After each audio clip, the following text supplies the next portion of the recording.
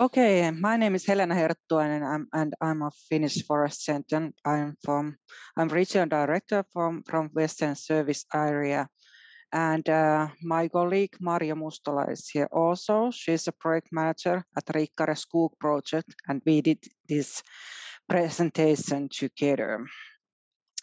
And our topic is advisory services based on the targets of forest owners. And first, few words about Finnish Forest Center. Finnish Forest Center is a state-funded organization covering the whole Finland. And our task is to promote forestry and related livelihoods, advising forest owners how to take care of the forest and benefit from them. We are collecting and sharing forest data related to Finnish forest and forest owners, and we are enforcing forest legislation. And then few words about Finnish forest owners. The average age of Finnish forest owner is 62 years.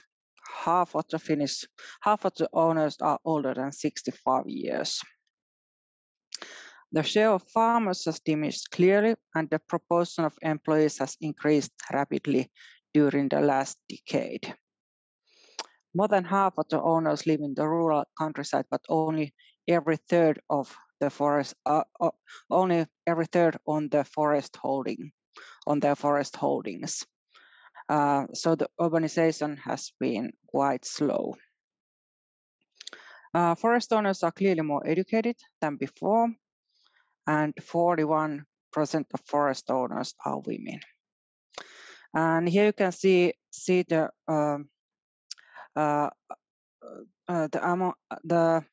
shares of the forest ownerships in Finland. 60% of forests are owned by private people, and 26% of forests are state-owned, and 9% is companies owned, and 5% others like communities. And although 60% of forest is private people owned, but the forest growth, the amount is 70%, and the timber for industry it's 80% of the whole amount.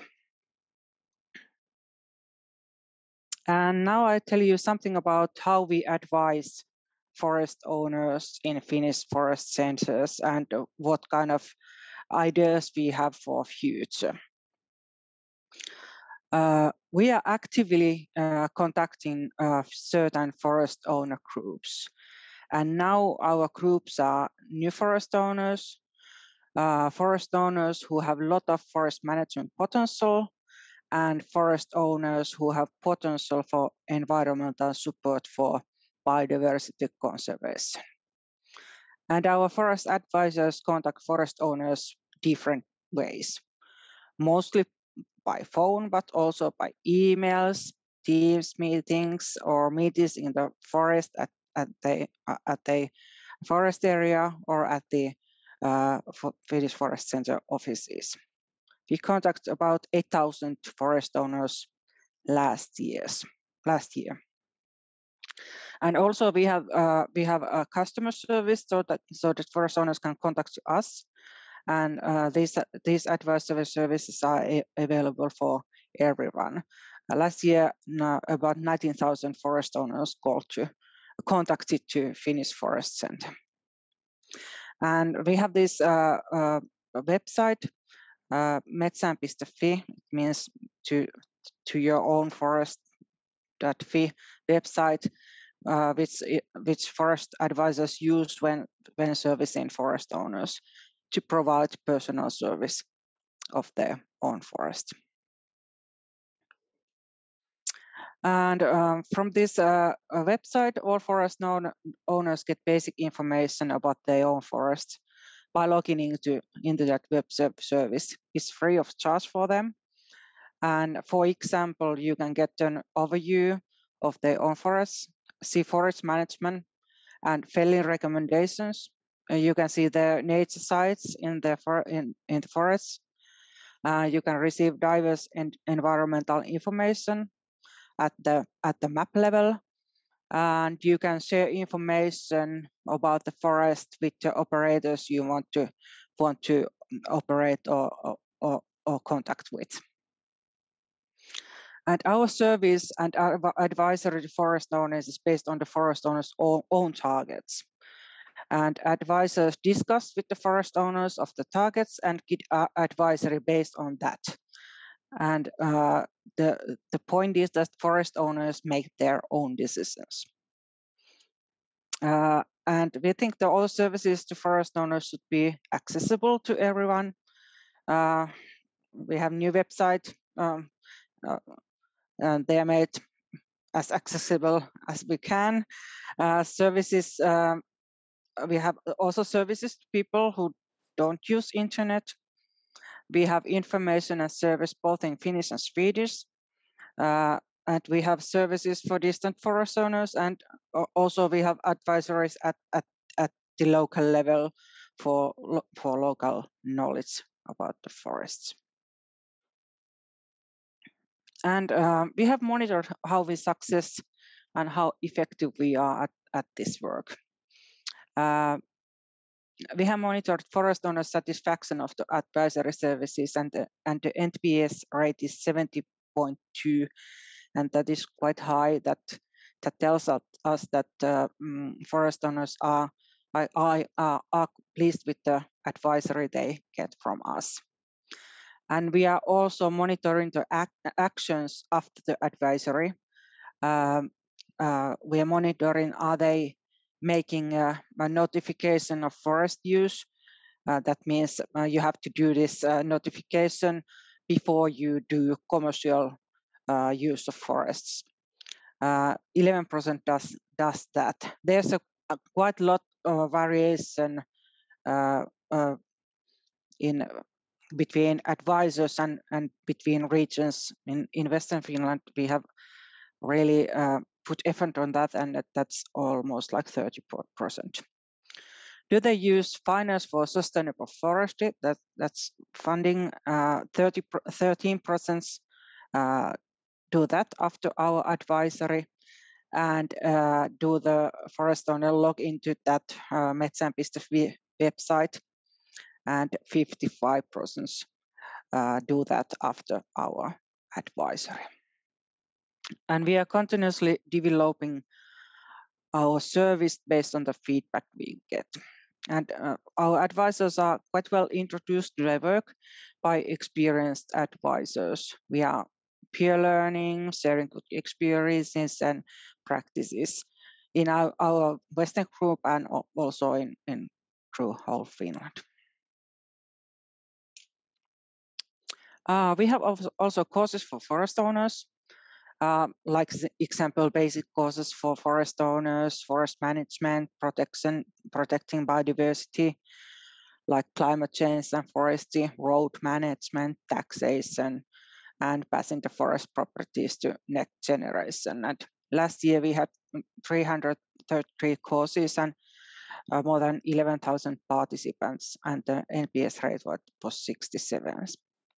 And last year we had this fast change from classroom courses, from classroom courses and field trips to webinars, obviously because of Corona.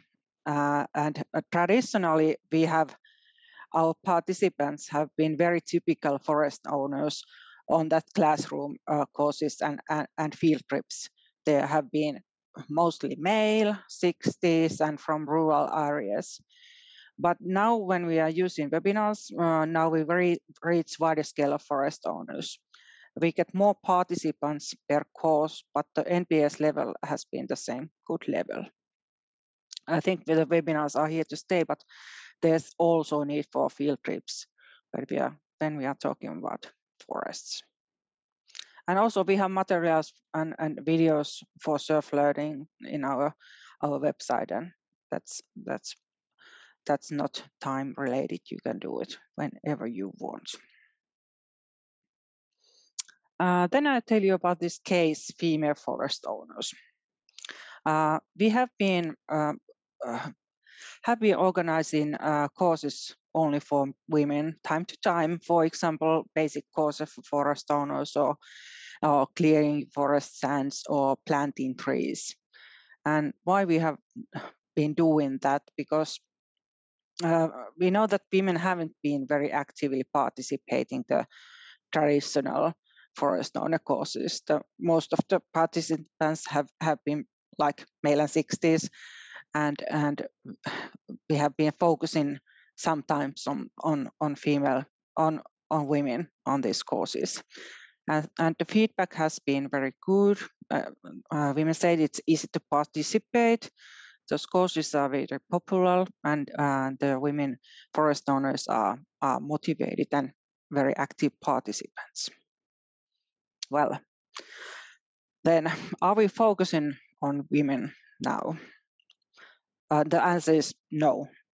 The gender is not the best. We think that gender is not the best way to segment forest owners. There are more justified ways to segment forest owners, like new forest owners, distant forest owners on the specific area, forest owners with the large properties of forests, like management potential or biodiversity potential, owing a certain type of forest. For example, in Finland, peatland forestry is a quite big issue, or herpet's forest habitats and so on. And we have had also cases, we have trying to have EU fund for women, for courses only for women, and we didn't get any funding because they thought it's not equal, because it was focused only on women. And now a few words about the future. We are now actively collecting information of the forest owners. We have a lot of data, for example, age and gender, hometown, and information of forest properties, how they have used the forest, or actions in the forest, have they used environmental support or management support. And our aim is to offer customized services by developing and designing the services according to targets of the forest owners. We know that forest owners have different targets, but we are trying to find out their targets and be more aware of them. We have 1 year this CRM, customer relationship management, and it gives us new ways and new potential to contact forest owners. Now we are just on the beginning of the path, how to use the whole potential of the CRM. I think we are going towards automatic advisory based on the information of forest owners and their use of forest.